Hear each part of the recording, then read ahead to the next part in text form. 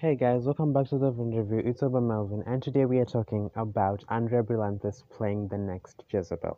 But before I get into this video, please subscribe to the channel for more content, and yeah, let's get into it.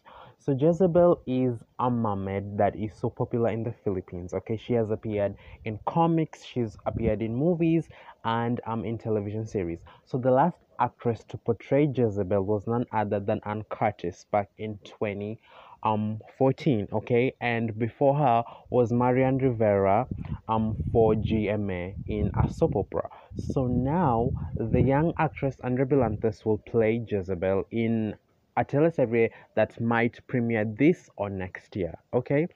So I feel like this is so much pressure for any actress in the Philippines because you have been tapped to play an iconic role, okay. This isn't a role that has just been written for any actor to play, but this is an icon that has been with so many generations of Filipinos in, for a long time. So it has to be very, very, very um pressuring for anyone, okay?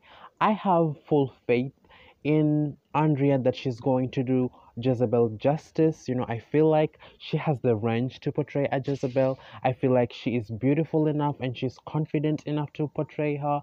And I really hope that the teleserie has high production value.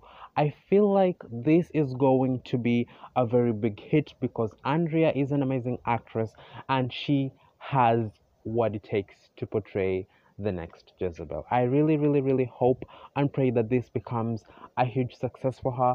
And I keep praying that, bigger successes are in the stars for her because Andrea is just a girl. Let's be honest. She really is an amazing actress, hands down. In this new generation of actresses, she stands, out. She stands out, with all of the actresses that are out right now, her age, she is way, way, way, way, way ahead of them.